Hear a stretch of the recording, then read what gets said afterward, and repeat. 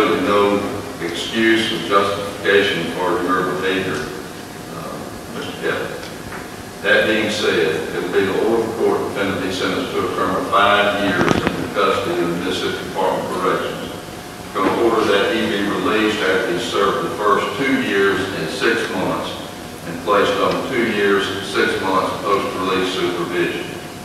Further order that he pay court cost fees and assessments in the amount of $1,898.50 within 1 year after his release from custody,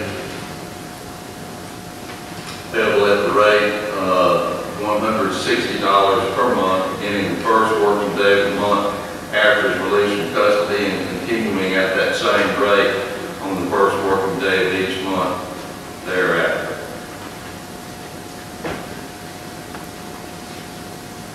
Anything further?